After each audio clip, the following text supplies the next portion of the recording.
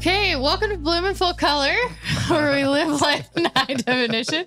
So I will preface this episode with we're going to be eating tortilla chips in front of a microphone. So it might get a little sorry. All right, so I got PJ and Dave and myself, Jennifer Moss, with you today. So we've hit the cooking stage. Yay!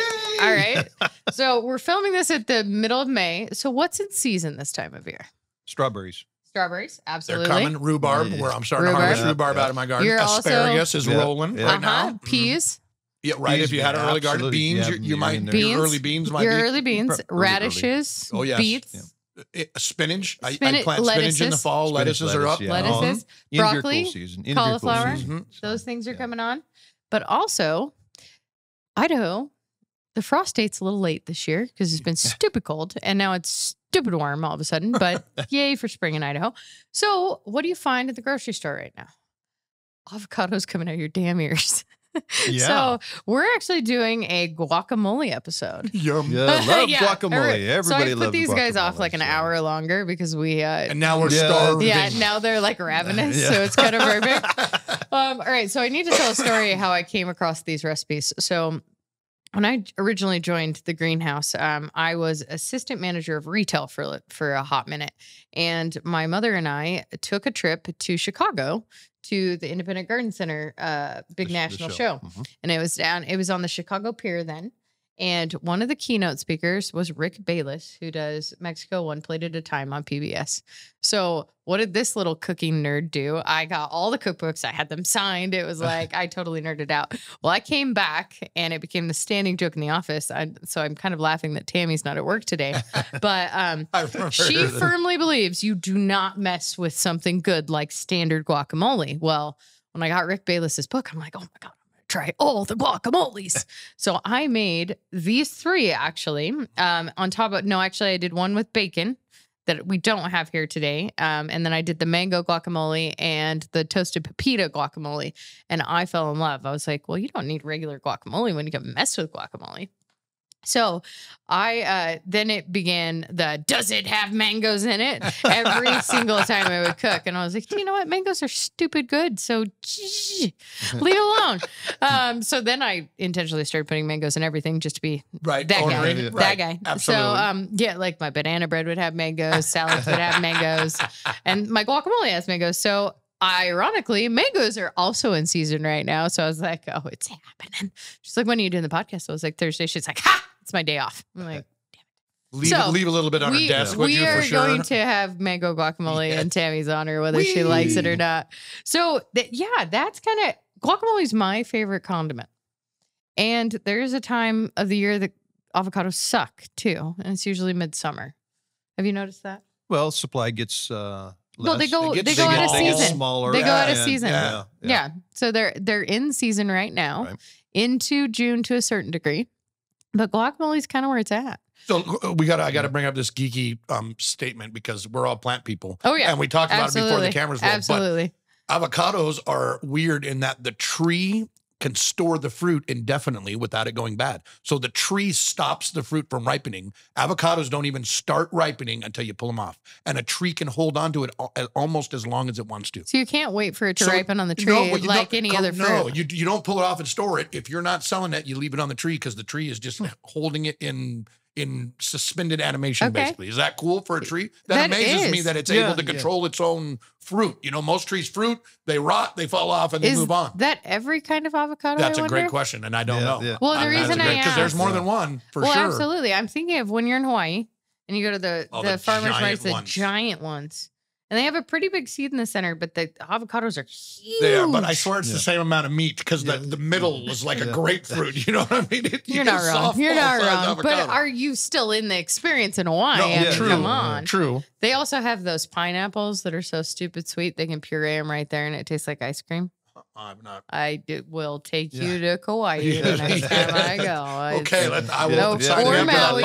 Exactly. Yeah, so pineapples just are coming out of season. So they're a spring fruit. So yeah, that's something. Think of it this way. They're so much closer to the equator. It's a completely different season. Right. You know, years ago, there was a commercial out, maybe you guys remember it. And it's probably been within the last 20 years. And it was produced by the avocado growers of America. Okay. Okay. And they would have these on for the sporting shows and things like that. Hey, it's avocado season, or they would have the dancing avocados. Oh, yeah. And, Zach, you're going to have to find that commercial and just superimpose it here as I'm talking about it. Yeah. Across the screen. Yeah. But the amazing thing, and they ran this for about a season. Avocado sales jumped. I mean, Huge. hugely. And then they were concerned because they couldn't supply the demand. So avocados from Mexico. Yeah. I know exactly what you guys now that I'm that. chewing. So all of a sudden your prices go up, because absolutely. of the supply and demand type thing. That's economics at its finest. You take a look at it and say, okay, did avocados really need to be advertised? I mean, everybody loves guacamole, or everybody I know loves guacamole. Well, and then the trend with avocado toast and all of the things that have happened. Have you ever done the avocado where you bake an egg in it? So my brother tried to do this, and he's like, the avocado was too hard. I was like, all right, first you need a ripe avocado. Let's start there. Second, was your avocado well, it was in the fridge. I'm like, yeah, you got to have it at room temperature, homie. Yep. And then put a room temperature egg in it before you bake it. Ding. Notice this. Ding, ding. I have never seen a recipe. Yeah, you have to bake it. Oh. That'd be the first recipe I've ever seen with a cooked avocado. If you think about it, every time you use avocado, it's fresh. It's not cooked. So it's over the top of cooked stuff. Yeah. Let me suggest something else. And this is when you hear it, you're like, oh, put it into your scrambled eggs. Oh, well, I love avocado and eggs. Anything with avocado. If we got avocado, a half goes on the egg plate no matter what. And it's just part of breakfast. I love avocados. It's such good fat, too. Like it was It's maligned so for a while. for you. It's so good, man. So healthy for you. Yeah, that's one of those things you now, feel it is good. also one of the allergen foods. So it's related to all. Yeah. So I have some friends who are allergic to avocado. And that I am not, ironically. Yeah, so of all the things you're allergic to. We joke about all the things that Jennifer's allergic to. It was pretty funny. So food is my love language at the greenhouse. And it's actually my food is my love language across my entire life. But at the greenhouse, how I thank employees, we make sure that everybody's fed.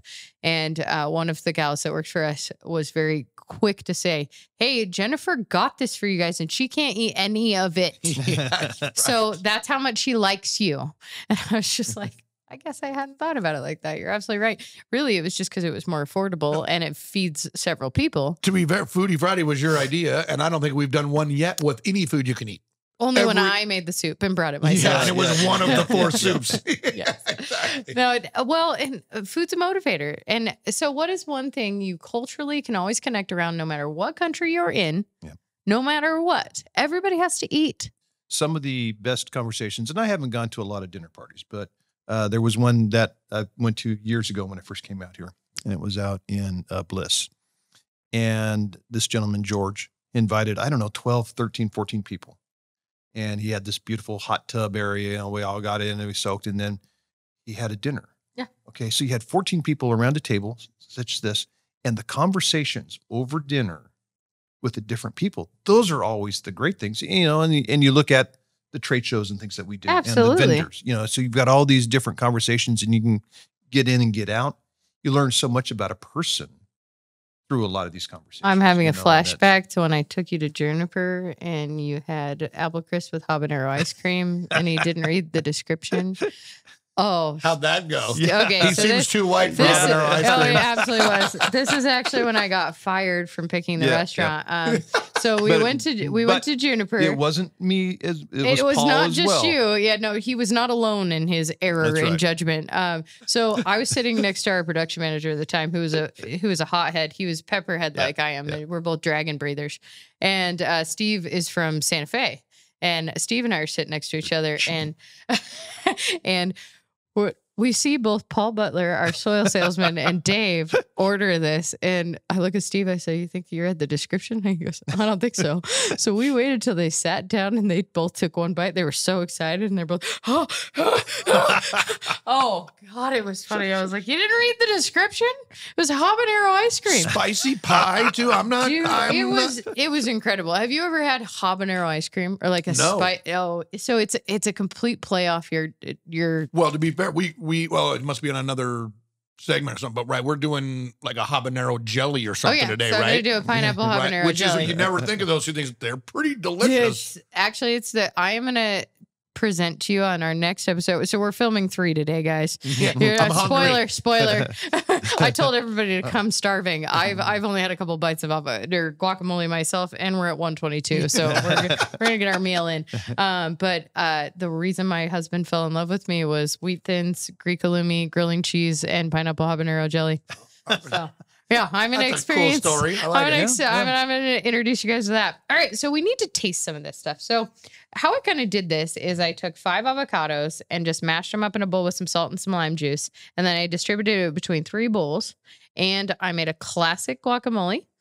And I cheat. Okay, so some people dice up tomatoes. I just use salsa and save myself. Perfect. Well, you've already done the work. Everything's in it. No shit. Tell me, so work smarter, not harder. And then the second one is actually a mango guacamole. We didn't put any tomatoes in that, but we can. And so I've kind of put some salsas out here as well. I just have a standard medium salsa and then a salsa verde. And then we have a toasted pepita salsa and guacamole. And I honestly, the first time I made this, I was like, that sounds weird. But usually weird things are pretty good. Actually, I have a good friend. She loves Mexican food. And when we would hang out a lot, she's since moved to Oregon. But she says you find the weirdest thing on a Mexican menu that's one of their specialties, and that's what you order. Because I was like, where did you find this on the menu? So I've started to practice that a little bit. And there's some weird stuff on and other. I feel like you could not go wrong in a Mexican restaurant either. Like what? You know the ingredients. I feel like you can, but that's so. And the reason I say this, I eat food retard because I can't eat half the crap that they have. That don't order veggie fajitas at a Mexican restaurant. Just don't do it. Oh. Okay, see. Should we talk about fajitas for a second? Because this is a very, very close scab that we need to pick. Did I just pick it? Oh, my God, you did. So my dad, who was a very smart guy, okay, very, very smart guy, computer programmer, just an intelligent dude, right?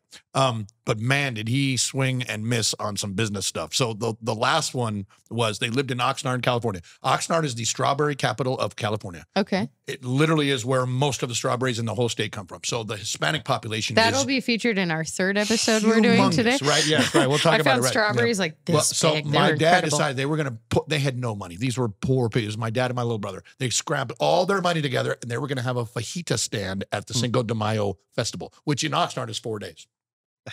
They sold 4 fajitas in 4 days. Fajitas was made at Applebee's. No Mexican people eat fajitas. They have never heard of fajitas. That's the whitest, Cracker Barrel-less stuff you could possibly do. They ate fajita. I would call like a month later. I go, what are you doing? He goes like, I'm making fajita cookies. What? All of our money got spent on fajita makings, and this is all we have to eat for the next 4 months. So I'm like, what's for breakfast? Fajita pancakes. We're having some fajita upside down cake a little bit later. Oh, God. So fajita's very, very fun scab to pick. Very white. This is also why I put mangoes in everything for a while. It wasn't because I overspent on mangoes. I would buy the Costco side package. Oh, yes. And I would have to be like, what do I do with more of the mangoes? Honey, like, what do you want to do with 17 pounds of mango? Yeah. That's like when you get the lemons. So now that we're kind of looking at this, how come we're not doing a blind test? Okay, what is our palate? So let's go back to what we do in the seasonality of our job. It's May 18th when we're doing this. Yes. We've just survived the 2 worst weeks of the entire year, and by worst means the busiest. Right. It doesn't mean it's a bad thing. They weren't bad. There's moments where you're like, oh, we're doing our job, and other things. What am I in the fiery pits of hell? And it's usually just human error because we're tired. You want to see true range of human emotion at a greenhouse. It's this 2 weeks that we've just show up the first 2 weeks of May. This is when the filming media, if we're doing the docu-series. Oh, God. It's like, like the draft in the NFL or playoffs. Like that's the best. It's retail at Christmas. It's if I do not have Black Friday, the perfect red geranium that's exactly this variety, the entire world is over and it's all your fault. And you're like... Untrue. I love your little signs. Zach's getting new tools. He's getting really good. I throw him into the fire all the time. It's great. Nice. Yeah. So, what do you guys think? You've kind of tried each one, and they look beautiful. Let's start off with. I have not tried each one. I'm already. Okay. This one's a little spicy, and she's got some pepper in this one. So just all right. That's buckle up. I got to go for the. I got to go for the first one then, right? I'm impressed. You must have just made these 5 minutes ago because nothing is going brown yet. Yeah, Okay, I made, what- so I lots of made them lemon at juice? about lunch. Lime juice. Okay, it must be lots because nothing has turned brown. And I am the guy that just peels off the brown and eats everything else anyways. Doesn't scare me. I also want to expose you guys to something different. So I'm That's a good. little sensitive to corn, but I can tolerate it. So I actually use cassava dip chips There you go. when I do mine. So you got to try it. They're Yeah, just I'll like try a tortilla chip. Cassava. Yep. Cassava. Cassava, which is a root vegetable. So that one was good. This one good. It's got That some one heat is to good. it. Yep. Probably I why didn't like feel. it. I didn't taste any heat. I thought How it much was of got a little, pepper? little You did. sweet, a little sweet. Well, All right, let's see what the mango tastes like. the other caveat is the store did not have jalapenos, so there's serranos and everything. Mhm. I'm sweet like that. That's sweet. Yeah. So that's your mango. Okay. Mango Really dry your- impresses me. Somebody brought from Whole Foods to one of our outdoor events mango salsa, which was I love mango salsa. Oh my God, Yeah. you would never think it goes together. It is so I good. The love sweet mango and the salsa. spicy is marvelous together. Marvelous. Mm. So yeah, if you've not tried mangoes or mango salsa, Mm. don't be a chicken like I usually am. Those are good chips. Give it a spot. Though they are good chips. Great texture, especially It's- for something off normal. Exactly. Well, and they make a thinner one too, but for somebody who's like me who can't tolerate certain grains, because corn is technically a grain. Right. A lot of people don't realize that. Same with like potatoes are really a starch. They're not a vegetable. Right. No, they Sweet never potatoes are. full starch. Yeah, like sweet potatoes and yams. There's a little bit of pepper in No, bite I'm telling you, had. I got a little heat in everything I'm All right. dipping, so he got lucky. So, which one did you like? Oh, I like all. I would say I my did- least favorite is the Oh, pepino. really? job. Oh, that is probably my favorite one right It's there. it's good. It's guacamole. It's hard to screw up guacamole. But yeah, but when the you're texture, I'm when you not want sure. something different, Hmm? you know, I love guacamole, but The bacon That one's is different too because it's almost like you get the bacon fat Mhm. in it, and it, waxy is the word that comes to mind, but it's not really waxy. Just I think I'm really sensitive to that. so is this all?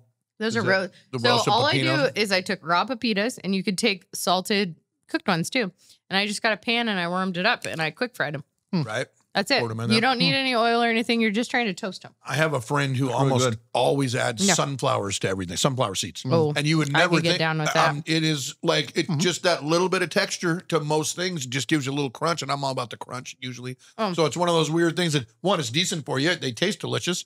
Okay. And they'll go with a lot of different things. So because I'm so appropriate all the time, there was an eye roll for those who are listening, not watching. Don't worry about me. I'm just going to enjoy. I- it. yeah. You guys carry on. Yeah. I'm a texture whore. I Right. have to have texture, Right. and crunch is one of my favorite textures. So I don't like spinach because it's not crunchy. I like romaine and iceberg. And iceberg is a worthless lettuce. Let's be honest. It Yeah, has there's nothing but zero, water. Yeah. zero nutritional value. Correct. And it doesn't really have any flavor either, which is kind of perfect to get your kids into eating salad. I figured out how to get my daughter to eat salad too. You know what the trick was? Fruit dressing, Which is raspberry vinaigrette. Like, Yep. How dare you? Evil. My wife said, fruity salad. No, I'm out. I will I don't put. need no that's- cranberries. I don't need no Yeah, you orange gotta add peas. the cranberries. You gotta no, add no. that gives So I it that shouldn't put extra- mangoes on the Chinese chicken salad that we do Well, and in the again, next this episode. was the one I think that turned her to the dark side was these Chinese chicken salad where it's a bunch of fruit and they put like the wontons in it. And I'm just, my first memory of restaurants was seeing a salad bar buffet. And so I'm a child, this had to have been in the late 70s. And I freaked out. I'm like, oh my God, a whole restaurant just for salad. I love salad. I'm the guy that I'm 2 trips through the salad bar and then I'll chew on a little bit of the steak. I love salad. Not fruit though. For some reason, I just no fruit on my salad. I actually put fruit in almost every one. I of put fruit in my now. salads. There you go. My wife loves it. Once in a while, I'll end up with something like that, but it is. I bet you I've never ordered it ever Wow. off of a menu. So I So know you why. don't. I'm you gonna don't do break like you. the This apple is now a walnut strategy. with the vinaigrettes. Mm. Oh, And- probably and one of my favorite. As Yeah. far as salads go, on top of that. any vegetable. There's not a vegetable you can name you couldn't put in my salad. I'm fine with Right. it. I can think of a couple that I could do without. I don't know. I'd like me some vegetables. Eggplant, I will show you how to make eggplant taste good. Parmesan, I like eggplant. Parmesan. Parmesan, That's the yeah. only way I can think of. Yeah. Actually, we just cook it up almost like a spaghetti sauce. Fresh tomatoes, fresh eggplant in a pot, garlic, onion. It ends up being like a So do chunky. you puree it? Nope. It was we just made it because it was all fresh in the garden. And so my son is Okay. a chef, a trained chef. And one of the things that you learn in cooking school, CJ is a wonderful he's chef. everybody in my family is a wonderful chef, to be fair. My wife's amazing. I am the least chefy out of everybody. And And it's you funny. can cook. No, I can cook. Yeah, There's you no can doubt. cook, though. I can cook, but they wake up in the morning thinking about food. They wake up in the morning thinking about what am I making for lunch? What I start thinking about food 5 minutes before I'm ready to eat. I am not a foodie person. Like you guys self-proclaimed, but definitely not. I am a foodie. But these guys, but one of the things he taught me was anything in season can be put in the same dish. So if it's coming out of the garden at the same time, it can go in the same dish. And it goes together marvelous. Yeah. You would never guess it. But if it's coming out of the garden together, but I wonder if that's regionally. No, because it's seasonal. Whatever's ready in the garden right now. Yeah, but I've heard that before. Say you get something from Mexico and then you have something from Alaska. Well, or something from Thailand and then something from that's Africa. Not coming out of your garden, and that's not seasonal. Okay, that's fair. Right? Because Thailand's is in the fall, we're in the spring. Just checking. Right? Just so checking. if it's coming out of your garden together, it doesn't matter what time of the year it is, it can go in the same dish. That's actually accurate. If 100%, you can't think of one thing that's coming on together that you couldn't put together, and it works. So right now, again, we just talked about asparagus is coming on. The peas are coming on the wrap. I bet you could take every bit of those. You could put them in something and make a soup, a stew, a sauce out of it, and it would be marvelous because they're all fresh and ready right now. Exactly. And here's our selfless plug. We talked about seasonality in our last podcast. Yeah. And guess what? We have all this for sale so that in a few months you can have all of this seasonal for yourself. We don't do avocados or mangoes. We're not quite tropical now. Enough. Red onions, yes. Pepitas, no tomatoes, yes. Couple other things. Reach over here. Oh. Yeah, do it to grab it. We're not holding on principle. All right, so I got to tell you about avocados because you mentioned the 5 avocados. I used to do these big parties for same as you. Right? Yeah. Food is amazing. One of the things I've learned in business is you go, hey, will you stay 5 extra hours and help me today? Well, no. Would you stay 5 extra hours and help me today if I give you $7? Bite me. Would you stay extra 5 hours and work if I buy you lunch? Sure. It's the same as $7 goddamn, right? But just the presentation. Does this go back to last weekend when I sent you to Whitefish, Montana? No, but I was just pointing out. I might have offered dinner in a hotel You did offer dinner. Yes, you did. Anyway, so we've learned the same thing. Oh, I'm having PTSD. I did this earlier. Food helps. Well, the biggest bowl of avocado I ever made was 100, or bowl of guacamole was 100 avocados. It was a bowl about yay big. It was the biggest thing you ever saw in life. I'm probably feeding 60 people, something like that. And what these guys taught me with my guacamole, this is all Mexican folks for the most part, and one Cuban guy, and I'll tell you where he comes in a minute. They taught me when you're feeding the Hispanic people, you better make the guacamole spicy because then it's a salsa. The first time I did this, I made it gringo style, and I turned around and looked, and my guys were leaving with a plate of guacamole. You would think it was green ice cream. A giant, because it was, so the guys taught me, you got to spice it up, so they start using it as I did that the next batch, and I about killed my Cuban guy.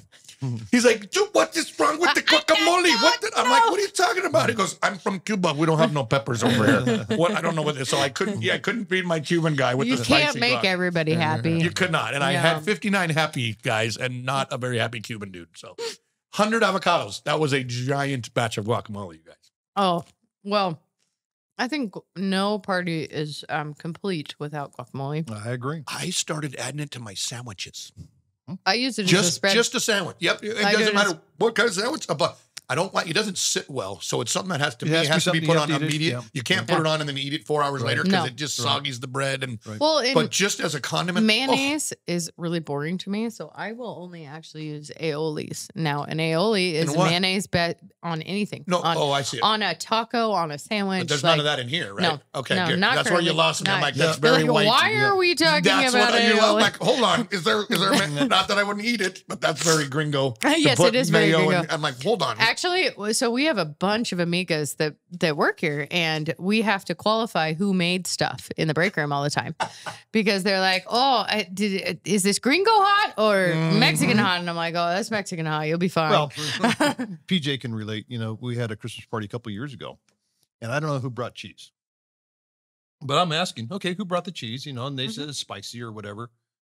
Pepper jack. I remember this. I thought I was going to freaking die. It was, holy crap. So I seriously, I thought that I was going to have to go to the hospital because it was so hot. And PJ's fine. He's like, I don't know what your problem is. It's like habanero jack cheese. It's like every gringo in the world. Dave about killed his ass. About killed him. Well, so famously in here, Tammy and my mother do not handle spice, and they started to not. I'm like, it's mild, and they're like, We learned in my house, I'm Okay. not allowed to give any heat No, rating. Like, I so am we not go, either. is it spicy? And she'd go, I'm not talking to you. And she'd go ask somebody, because they- our spice ratings are completely wrong. Yeah. I have a completely different parameter Yeah, in my mouth. uh-huh. Even so, I didn't eat nightshades for 4 months. So I've just started to introduce nightshades. So I actually taste the heat now a little. Right. Still didn't go away. I have plenty of tolerance. Just eating away. I'm like, oh, it's a little warm. All right. So I need something to coat my throat. But I have a daughter who, if it is spicy, she can tell without question. Like she can even smell it and be like, that's too hot. I'm like, what is wrong with you? You haven't even tasted it yet. Sensitive to Yeah, the sun, right? she's a sensory kid, so she can tell. But Well, my other daughter well- will power through it. She's like, well, if Jennifer's eating it, I can eat it. I'm like, okay. And then she'll, I'm dying. I'm like, well, you And I- know, and I you want to believe we walk have- with the we big have kids. We have a woman on staff that is very sensitive to Oh, pepper and yes. things Oh, yeah. like Yes. that, you know, and it's- Rhonda, she was yeah. one of our co-hosts on Yep. a previous Yep. episode. Mhm. Now she's actually allergic to peppers. No, big time. In fact, Yeah. we spray a pesticide. I mean, that's what it is, but it's capsaicin-based pesticide. Yeah, right. based off the peppers. It pisses off some thrips. About killed that girl. I think she literally had to take 4 days off because we put that in a house Yeah. and didn't warn her. Yeah. And I it don't hurt think her. we It knew hurt her bad. about her Yeah. allergy at that point. We knew it was peppers. I don't think anybody put two Yeah. and two together Yeah. and said, "Oh, we're going to spray this house Yeah. with something that might about killed her." Like, So bugs don't like them, but they do you want to not. know two animals that don't even notice on hot peppers? chickens. Birds. Yep, I was going to say. Birds as a whole. Yep, And I don't think dogs do. really. Yeah, I don't think dogs do. And where the heat is in the pepper, it's actually in the membrane that holds the seeds. Got to The seeds in the membrane. Yep. It's not actually in the fruit itself. Yeah, because if you peel the seeds out and get rid of most of the membrane, you can take almost every pepper and dial To it it- way. unless your yeah, Scovilles are way up. correct. But you can Scovilles are a dial it different way thing. down Yeah. if you can get rid of that. Yeah, Habanero is one of my favorite peppers that's because also it one has of such mine. good flavor. It has Like amazing it's flavor. very hot. I get it. So you have to watch your portion control.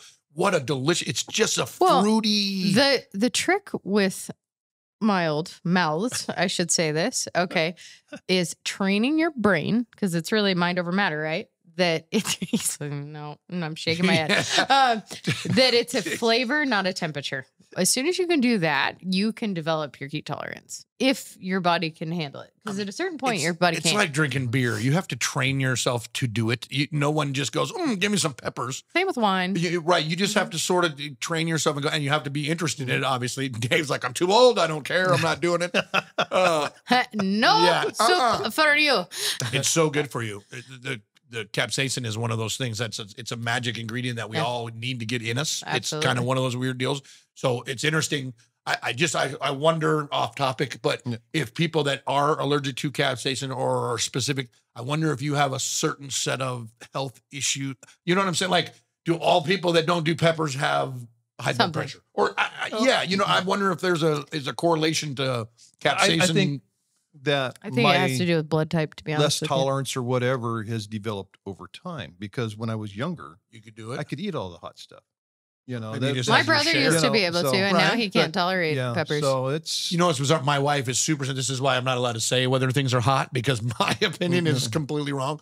But her tolerance to horseradish, which is a heat but is not capsaicin, It's is different. ridiculous. She made sushi one night, and I'm just like, this is pretty hot. She's just over there scarfing down. I'm like, what? Yeah. I had to look it up. I'm like, why are you not on fire right now? And I put one bean in there of my stuff. Her head would have exploded. She's just like, oh, this is.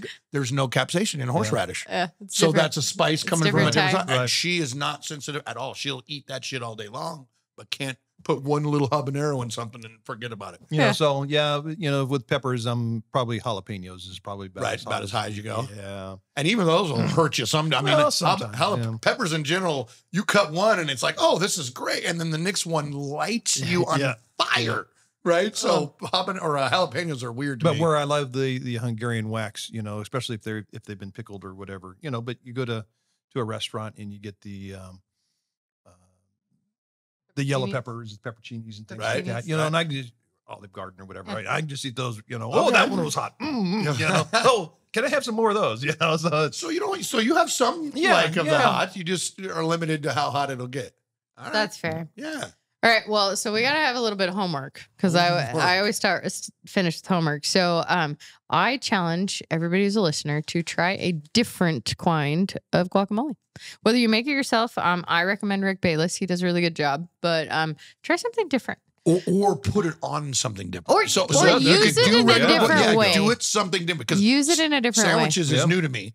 You could put avocado on a sandwich, but guacamole, it's like there's onion, there's the tomato. Oh, man. I'll actually use it as a dressing sometimes. Okay. And that's like in a salad. Well, so if I'm somewhere and they only have dairy-based dressing, but they have guacamole and salsa, I'll just take guacamole and salsa and put it on my salad and mix it all up and coat it, and then I'm fine. You're making like a exactly meat-free tostada base or something. Exactly. I make it work. I make it work because guacamole is a really universal condiment. Also, we ask that you go out, subscribe to Bloom in Full Color on any of the platforms you listen to. We also have a YouTube channel if you want to see us make complete clowns of ourselves on camera, because we do that pretty regularly. We all know each other pretty well. We hang out every day. You know, you spend more time with the people at work than you do your own family at home. So Especially all get this time of year. Yeah. Oh dear God, somebody said, oh yeah, 36 hours. I was like, yeah, that's 3 days. And they're like, that's a day and a half. I was like, no, that's 3 work days. That's normal right now. I'm sorry. I'm thinking in work days. This is what I call May brain at this time. Do you guys experience May brain, where your brain in May just kind of like doesn't function? That's what I'm saying. You know, the statement that I made earlier, you know, the Dr. Jekyll, Mr. Hyde. He was so happy, but he's not now. It's absolutely a normal day in the May. So it's definitely a thing. Well, with that, guys, we'll wrap up this episode. The next episode, we're going to be going through salads. And I actually coincidentally forgot one at home. So we're going to alternate in with something a little different as well. So subscribe to us, listen, and then I'm taking this home with me. And Dave's going to be eating guacamole for lunch. He won't need dinner. And then please go live life in full color, because plain's pretty boring. Thank you.